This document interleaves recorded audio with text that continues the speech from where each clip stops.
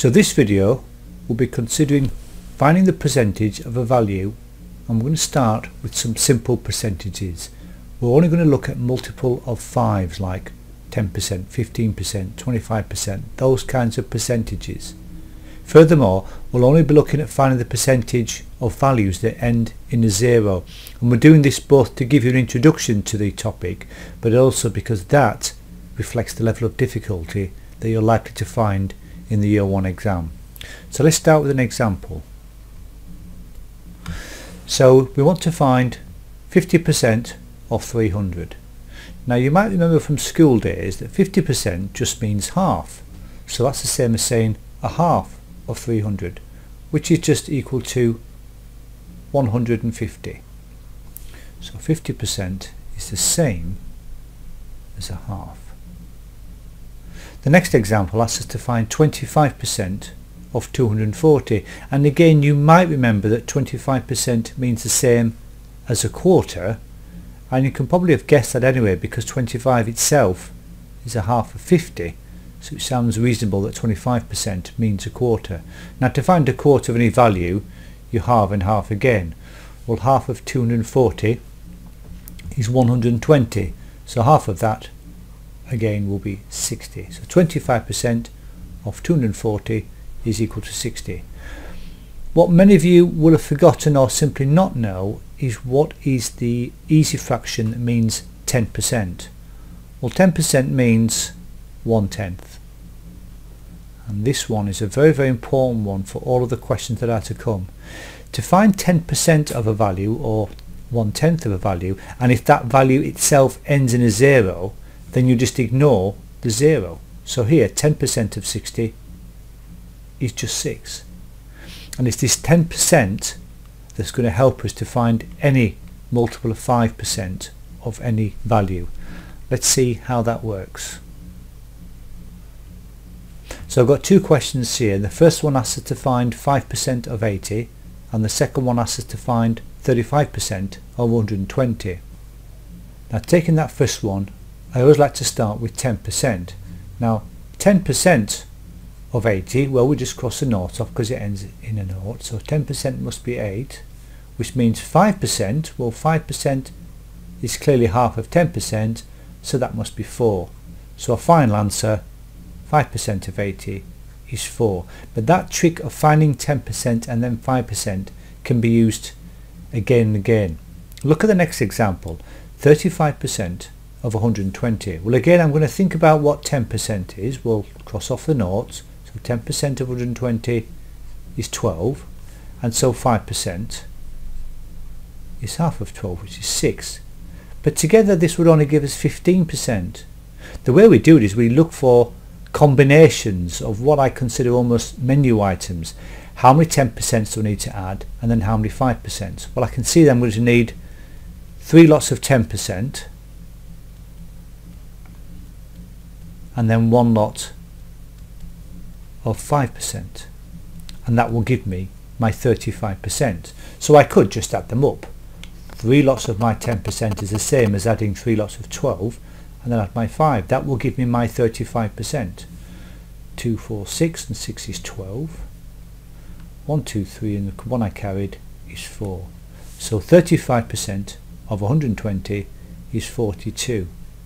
You might have been inclined to do it a different way. Instead of doing addition like I did, you might have said, if I want 3 lots of 10%, I'll just times 12 by 3 to give me 36, and then add the 6, and that's a perfectly reasonable thing to do. It's not one set way, but this idea of the menu using the 10% and 5% and their combinations means that you can readily get to any multiple of 5. And you can see here that I've only stuck to the 10%, 5%. I've not worried about the 50% and the 25%. We are allowed to use them, and sometimes we will if we can spot a shortcut, but you don't need them. Let's look at another example. Okay, last set of examples, then I'll give you some to do yourself. Let's find 60% of 140. Now because this ends in a 0, it's not a 65% or anything like that, we only need to worry about the 10%. So let's write down 10% of 140 is 14.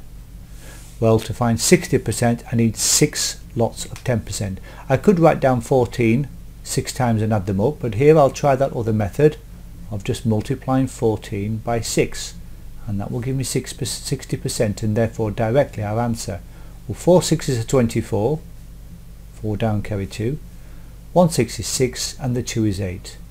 So that gives me my answer directly. 60% of 140 is 84. What about 75% of 260? Well, now that ends in a 5, so I'm going to think about both the 10% and the 5%. Well, 10% of 260 is 26, and 5%, well, I just halved that, which is 13. Now I've got to think of how to get to 75%. Well, I could times the 26 by 7, and that will give me the 70%. Well, 6 7s are 42, 2 down carry 4, 2 7s are 14, and the 4 is 18, and then I'll add to that the 13. 2 and 3 is 5, 8 and 1 is 9, so it's 195. And finally, 15% of 40, well, 10% equals 4, 5% equals 2, well, 10% and 5% is equal to 15%, so 4 and 2 is 6. Our answer of 15% of 40 equals to 6. Now, one of these three questions, the 60%, the 75% and the 15%, has a nice shortcut. You might have spotted it, it's that middle one there. We spotted on the first slide that 25% was the same as a quarter, so you might remember that 75% is the same as 3/4. Well, a quarter of 260 is where I halve and half again. Well, half of 260 is 130, and a half of 130 is just 65, so 1/4 is 65. So 3/4 must be where I add 65 3 times. Let's see if I get 195. 5 10 15, 5 down carry 1, 6 12 18, and 1 is 19. Another way to do that 75% might be to do, well, I'll add 50% and 25%. For that matter, that might allow you to think about the 60% and say, oh, that's just 50%, add 10%. Does that work? Well, 50% of 140 is 70, 10% we know is 14, 70 and 14 is 84, and that's what we saw here. So don't be afraid to experiment. I would definitely advocate using the 10% and following from that the 5% rule, because that is a guaranteed way of getting to any multiple of 5% values, particularly when the numbers end in 0. However, once you become comfortable, you can look out for shortcuts. So in that vein, I want you now to pause this video. Here are 3 questions for you to do. Have a go at them, obviously pen and paper without a calculator, and see how you get on. And then when you unpause it, I'm then going to show you the answers. So there are the answers. See how you did. And if you feel you want more exercise, more practice on this, there is an entire exercise on finding the percentage of a value on the PDD numeracy Moodle page. Thanks ever so much, and good luck with your practice.